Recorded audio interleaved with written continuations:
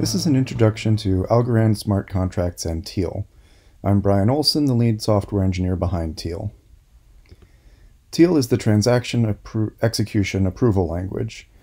TEAL can analyze and approve a transaction on the Algorand network, but it cannot change or create a transaction.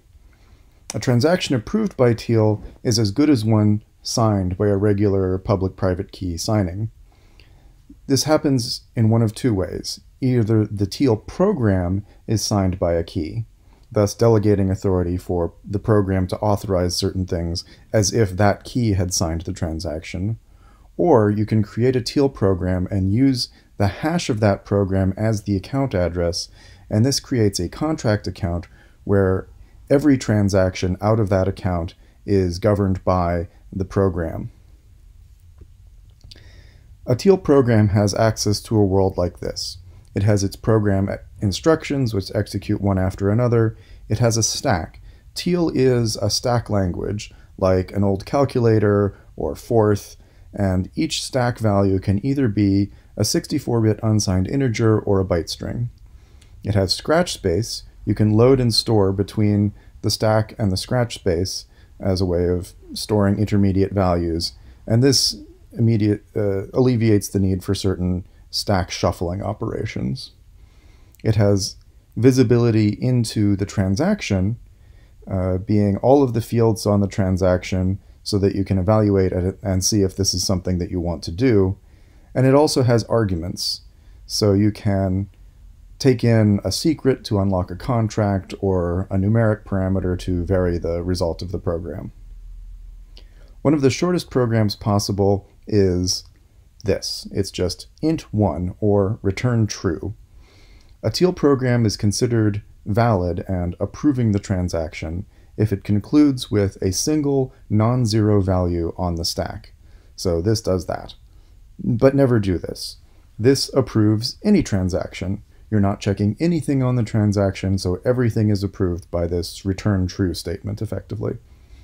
If you send money to this account, someone will probably notice and take that money. Here's a somewhat more complicated program. The first thing it does is checks the fee to be less than some reasonable amount. You should always do this because otherwise someone could send a transaction that the contract might approve where it just wastes all of the money on a huge fee, giving it all away.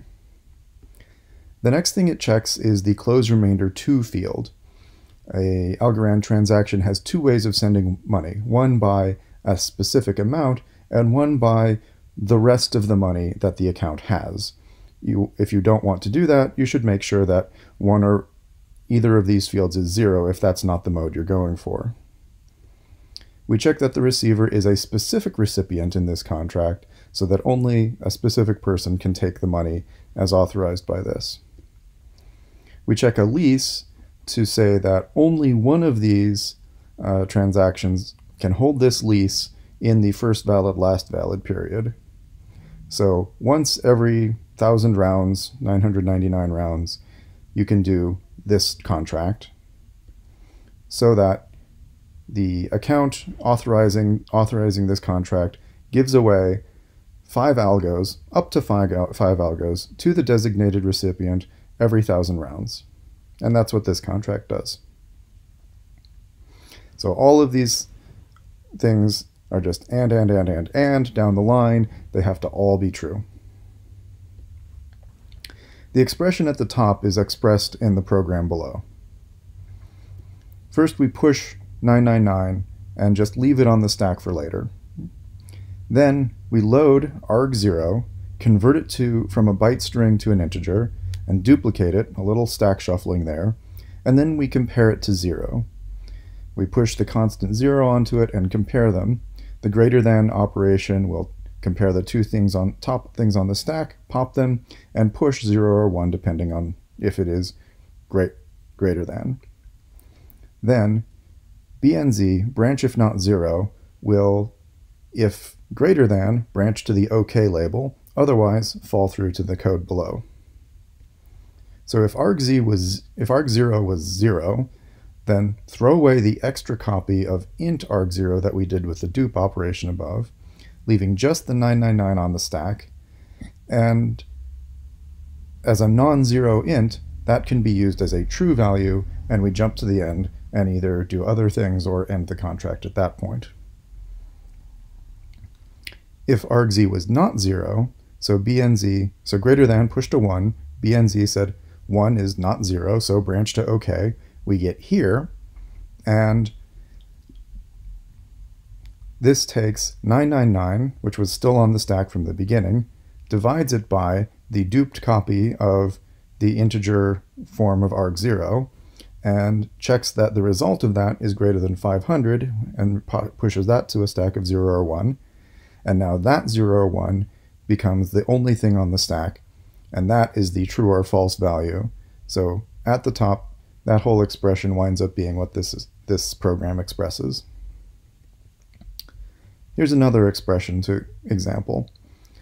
In this case, we have a 2-transaction atomic group, and transaction 0 amount times A equals transaction 1 amount times B. This is equivalent to checking that the ratio of the two amounts is equal to the ratio of B to A. But if we did this the simplest way, we could have overflow. Overflow in many of TEAL's mathematical operations causes a panic that fails the transaction, fails the program, and thus rejects the transaction. So here we're using the multiply wide instruction, which takes two 64-bit integers and multiplies them out and keeps all 128 bits of result. So we do one multiplication and then move aside the low half, which is the last thing on the stack, and we store that into scratch space at position 2. Then we do the other multiplication and again move aside the low half and store that at scratch space position 4. We still have the high half of both of those multiplications left on the stack. Compare them. Then bring back the low halves and compare them, and then check that both halves were equal. And now we have the expression at the top expressed in TEAL. There are several things that TEAL cannot do that we've done for simplicity and efficiency, and to make sure that TEAL contracts running on the Algorand network keep everything running very fast and efficient. You cannot create or change a transaction, only examine a transaction and approve it or reject it. TEAL cannot look up balances of algos or other assets. TEAL cannot access information in previous blocks or transactions. That would be a potentially large amount of storage seek time, and we can't promise that that will be fast enough. TEAL cannot know exactly when it is running, but it knows that the transaction is somewhere between first valid and last valid, so you know approximately when it is executing. TEAL cannot know exactly what the time in the real world the transaction is happening, but again, with Algorand rounds taking approximately 5 seconds, you know approximately when in the future the transaction block will happen. TEAL cannot loop. Branch if not 0 can only branch forward. So you could use this to detect that an argument is 0, and a divide by 0 would panic and fail the transaction, but you could skip that divide and then do other code. And TEAL cannot recurse. TEAL can do a lot of things. We have templates available in the Algorand source code and in the SDKs available for doing several real-world patterns that we think could be useful, and also it's a fairly capable programming language, and we hope you will do lots of interesting things with it. And I hope you create some good, useful, and fun applications programming in TEAL for Algorand Smart Contracts. Thank you.